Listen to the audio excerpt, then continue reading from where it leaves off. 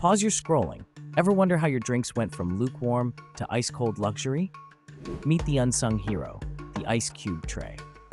Before its debut, people chipped ice from huge blocks or waited for deliveries from the Iceman, a chilly hassle nobody misses. But in 1933, Frank Zamboni, yes, the same guy behind the ice resurfacer, gave us a cool upgrade.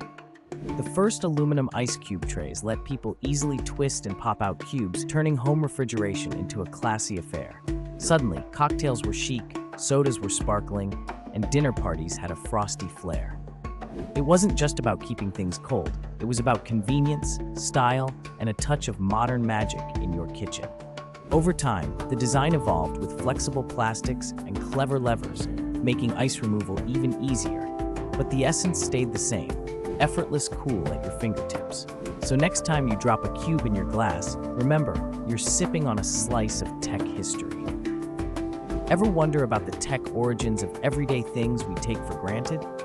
From the humble microwave to Velcro's accidental invention, simple innovations shape our lives. If you found this story refreshingly cool, hit like, subscribe, and stay tuned for more secrets hiding in plain sight.